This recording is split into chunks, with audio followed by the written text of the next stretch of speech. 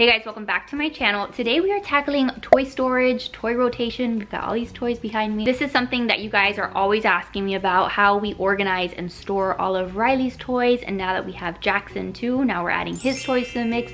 So I'm gonna be walking you guys through like all the different areas in our house where we keep toys, and also just showing you how we go about organizing them so that Riley has like a variety of toys to play with, so she doesn't get bored, so that things aren't super overwhelming. And then for us as parents, so that we don't have to be cleaning up toys like all day long. I think there's about 4 or 5 different spaces in the house where Riley plays with toys. The first space, and the one that we probably spend the most time in, is this space here in the family room. I'm gonna show you that in a second. But then there's also Riley's bedroom, and then soon, once we get Jackson's nursery set up, we'll have some toys in his room.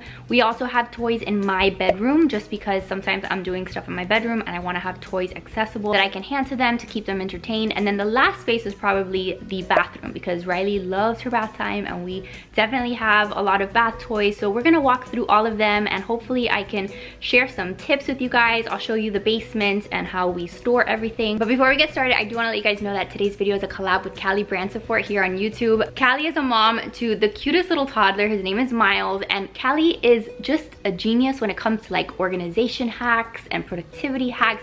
I have collabed with a lot of moms over like the past year or so here on YouTube, and I have loved working with every single one of them. But when I tell you that I am fangirling today for collabing with Callie, I am seriously like fangirling, because I've been watching her videos for years and she's one of my favorite YouTubers. So over on her channel, she's gonna be sharing a video just like this one, where she's sharing like her toy storage and organization tips. So definitely go make sure to check out her video after you watch this one. The link to her channel and her Instagram and all of that will be down in the description box. Go over to her channel, tell her that I sent you, say hi, be her friend, because she is seriously just goals. She's got a lot of stuff going on and she still gets it all done. So go check out her video. I promise you guys are gonna love her. All right, so let's get started over here. I'm gonna show you guys Riley's toy storage cube. So this is a little cube that my sister actually gave us. So it's a hand-me-down, but I thought it would be perfect for storing Riley's toys. But I'll find something similar to this and I will link it for you guys down below. Anything that I can share with you guys, I will link. I will also be linking those little storage boxes for you guys. So make sure you open up that description box if you wanna know where some of this stuff is from. So this is where we display most of Riley's toys here when she's playing in the family room, just to give you a better idea. We've got the couch here,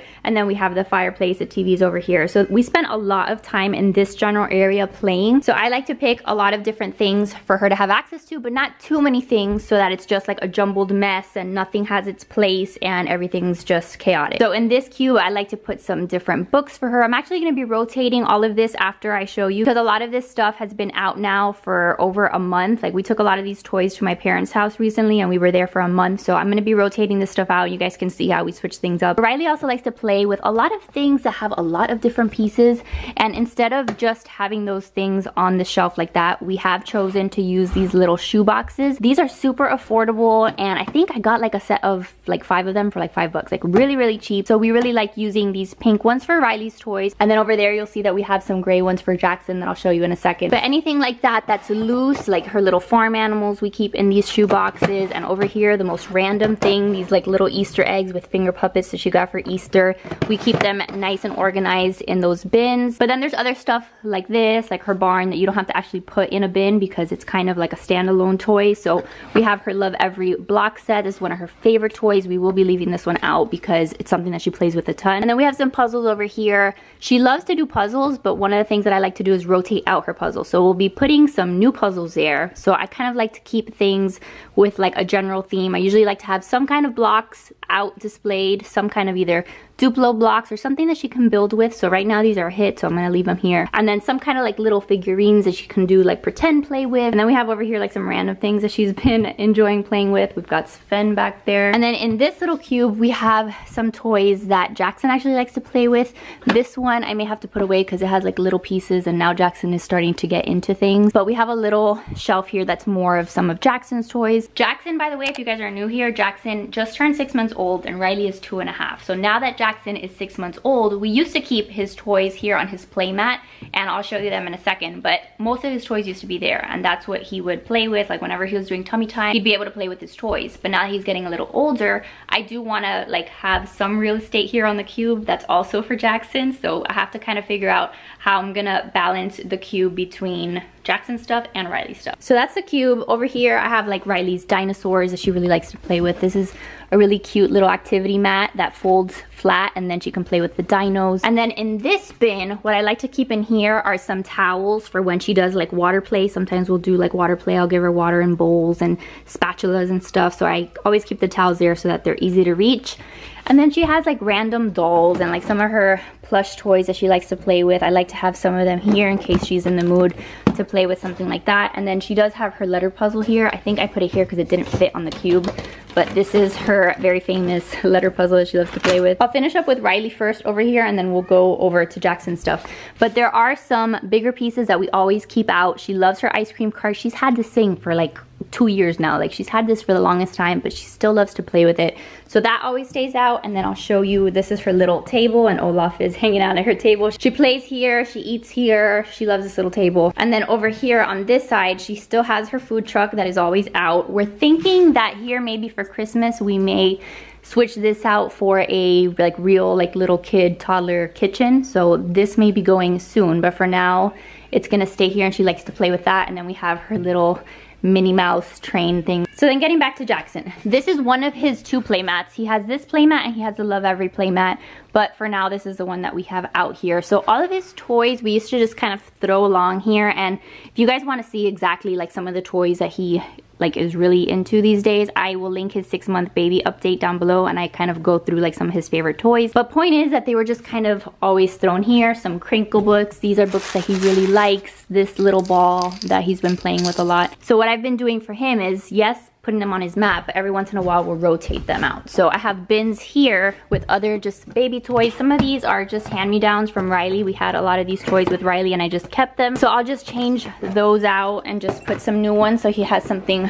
different to see once he's kind of gotten bored of those. The idea of using the different colored bins, I love, by the way. I feel like that really makes it really easy for me to know like what is Riley's and what is Jackson's. That was my husband's idea, so shout out to Joe. That was a really good thing that he kind of decided to implement in our toy rotation system. So now I'm going to show you guys like her art supplies because that's something that I get a lot of questions about too. But before I do that, I know that you guys are going to be wondering like how often do you switch out toys? You know, what's the process for toy rotation? Really, that's up to everybody. Like everybody can do this a different way. I find that every 2 to 4 weeks is really when we're doing a major rotation. Here and there, Riley will ask for certain toys and she'll request certain things, and if I feel like changing that out, then I will swap it for another toy. But if you implement some kind of toy rotation system, it's totally up to you how you do it. It's not like there's one specific way. Some people sort things by category, which is what I kind of tend to do. Other people have legit bins for like every month is a different bin full of totally different toys, or every week they have a whole bin of different toys. So it's totally up to you how you go about this. Right, so in this corner of our kitchen is where we keep some of Riley's art supplies. It's not the most organized. I know that it could be better organized,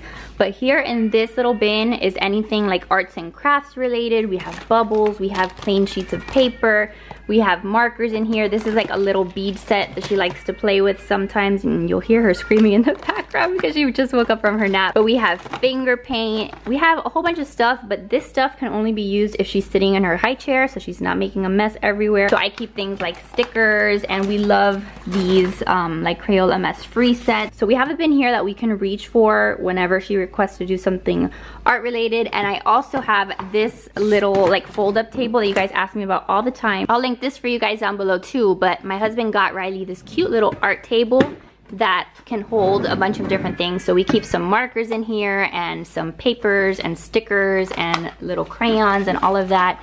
These are great from like the Target dollar spot. So just a bunch of things that she can play with, a bunch of different sticker sets and stuff like that. So every once in a while we'll give her this and we'll say, okay, you can color, as long as we're watching her and there's nothing that, you know, she can like paint our furniture with. But this is a cute little way to store some of your art stuff. Over here in the garage, there's a couple random things that I wanted to show you. Like this is Riley's garden set, and I keep this stuff handy because if we're ever gonna go play out on the deck, I like to be able to just reach for some of this stuff for her. So I have that for her. This is a little kitchen sink.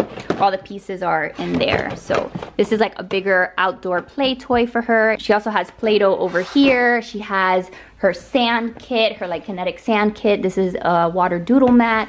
And then this is like a little wooden set of like a little town. It's really cute. But I keep those there in the garage just because the rest of her toys that we really rotate are down in the basement, and those aren't toys that I would say that we rotate. Those are more like on request, or sometimes myself I'll be like, let's go outside, let's do something. I want to get Riley outside to like get some fresh air. So what activity do I want her to do? Do I want her to play with the little kitchen sink? Do I want her to do kinetic sand? So having it within arm's reach is really handy. But since the kids are still in their rooms right now, I'm gonna take you down to the basement. We have an unfinished basement, but it definitely holds a bunch of stuff. So this little corner over here is where we keep the toys that are not currently being used. So we have a bunch of different bins where we keep things like, this is Riley's little train set. It's like a little Lego train set. She has some princess cars here. She has some random like coloring books and stuff in here. This is like a miscellaneous bin. Here she has her magnet tiles. She has like a little matching game there. These are bath toys, which I may take upstairs since I'm gonna keep her bath toys separate. We have like princess play. She has like little crowns and like little shoes and stuff, and some puzzles up here. She has another set of Mega Blocks, and I believe in here she has more toys. Yeah, in here are some of like the bigger toys that don't necessarily fit in a shoebox, but when we go to rotate toys, we'll take some of these bigger items out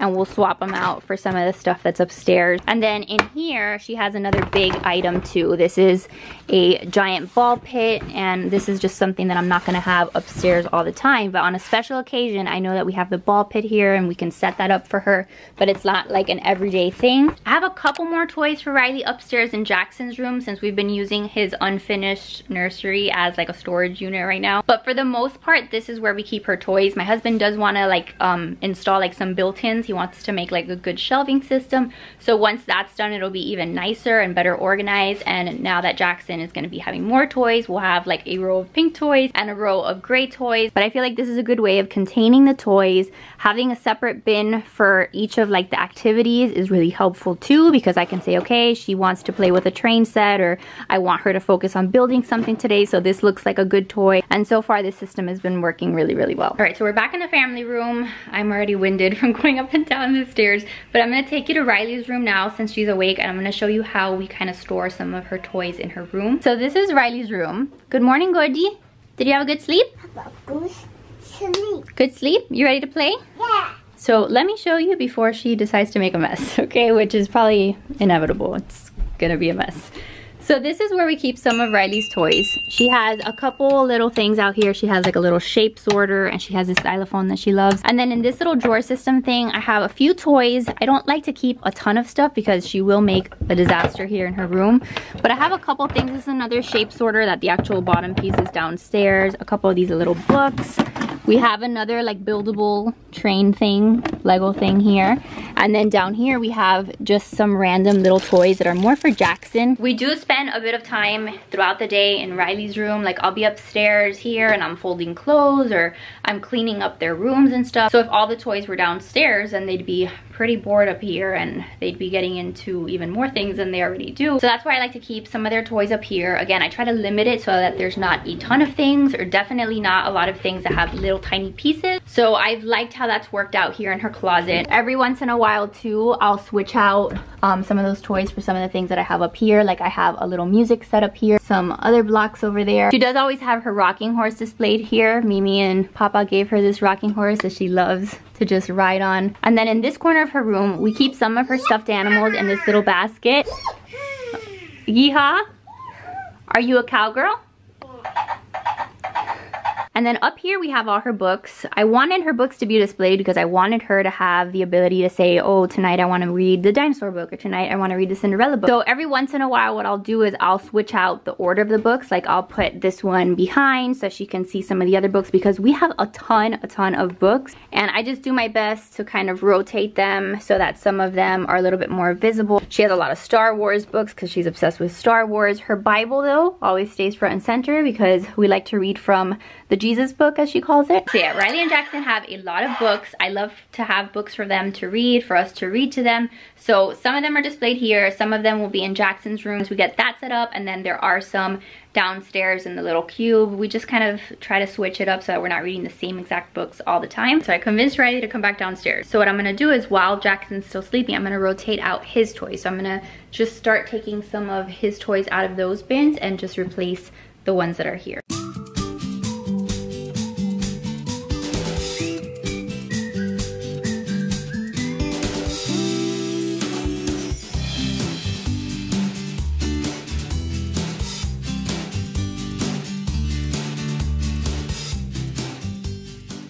now he has a few different toys that he hasn't seen in a while. Like this one he's never seen because I think he got this one for Christmas and I haven't had it out for him yet. Once I go through Riley's cube and just reorganize things, then I will decide if some of these I'm gonna keep on the cube or what I'm gonna do with them. But if I leave all these toys on his mat, he literally won't have anywhere to be on the mat.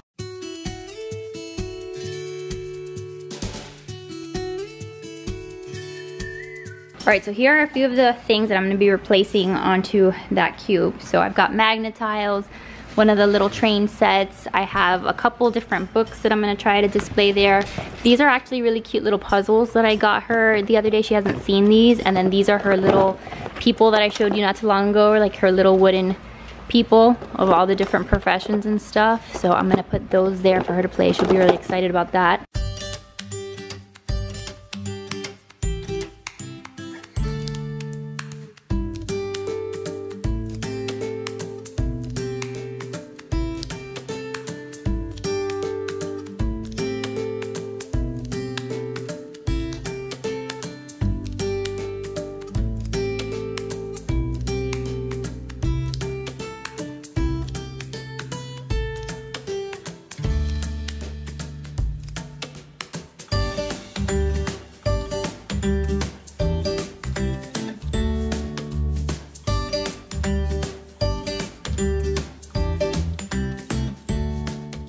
Alright, so I think that this is what the cube is gonna look like. I could not get Riley to stay away for even a second. So like you can see, some of the stuff I kept out here, stuff, okay, and you're already making a mess. I put new stuff out there, but then there are some things that will remain here that I've seen her play with lately. This stuff I didn't want to touch because Jackson seems to like enjoy the stacking or like watching Riley stack stuff, and that little cube he really likes. But I switched out the books here and I left the potty training one back there just because I want to read that one to her to see if she gets with the program in potty training. But I added some of Jackson's toys from his mat here, and then some of the stuff I switched out. She's got magnet tiles, she's got some different bins of stuff. Like I mentioned before, this is always going to stay here for now because she's really enjoying it. And then just a few different things, and then new puzzles new puzzles that she hasn't seen. But wow, that's so many things. Are you happy? Yeah. She's all excited because she's never seen those before. But even that toy, that's a toy we've had forever, and she went straight for it because she hadn't seen it in a really long time. So that's one of the positives about toy rotation and just switching out the toys every once in a while, because it's like a brand new thing for them. So Riley is loving the new puzzles. She's been playing there for a little while. Now she wants to play with her magnet tiles, but our rule we try to stick to is that before you open up a new bin, you have to pick up whatever it is that you are playing with. We're trying to implement that with her. Some days she does better than others, but today I told her to pick these up and she did, so she is behaving good. So she's gonna play with those. Jackson is over here. He just woke up from his nap and I fed him.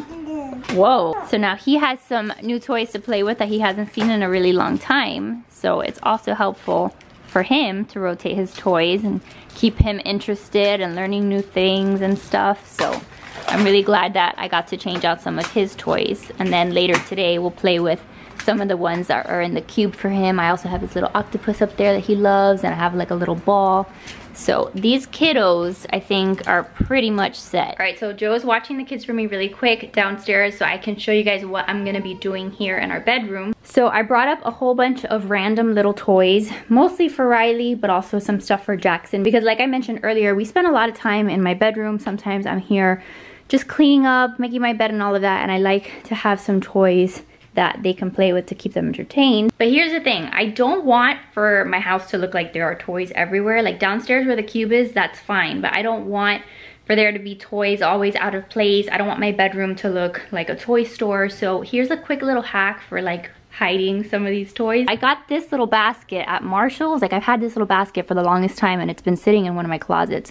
So I'm gonna put the toys in there and then I'm gonna cover it with this little like faux rug. It's like a little rug, but you could do the same thing with like any kind of throw, any kind of blanket or anything like that. I honestly don't even know if this is big enough, but you get the point. The point is put the toys in there and hide them, and then you can just retrieve them whenever you want your kids to play with them.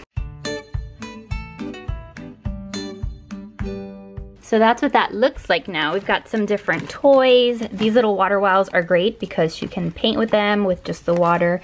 And then I have a little puzzle for her. You just want to make sure if you have any toys in here that they're not the kind of toys that are going to be going off with like sound all the time. So we have all the toys now, and then all I'm going to do is just kind of like throw this over, and I may just go and get a blanket, but this kind of gives you the idea. And then there you go. You have like a really pretty basket. You'll have like a blanket or some kind of throw like this over it, and then no one will even know that there are toys in there. It just looks like a pretty piece of decor. All right, so we're in the bathroom now, and this is the last thing that I want to show you guys. I'm pretty sure that this video is really long. But like I mentioned, Riley loves her bath time. So we have a lot of different bath toys. Like this entire bin is full of bath toys. And then this red one is also full of random little bath toys. And usually this used to be like right here, and then she'd play with everything. She even has more little bath toys over here, like these random little characters and stuff. So a lot of times you just have a bunch of random toys, and then after bath time there'd be like a whole lot of stuff to pick up. So I ordered this thing on Amazon. It just came in, so I'm just gonna set it up right now. But this goes across the tub, and the width does adjust, so it should fit most bathtubs. Like this one I think can go pretty wide. So what I intend to do with this now is, instead of having all of her bath toys out, I can just set aside a few that I want her to use either every night or every week, and I can rotate them that way. So I'm gonna go through her toys over here, and I'm gonna put a few in that little thing, and then I will show you what it looks like when it's all done.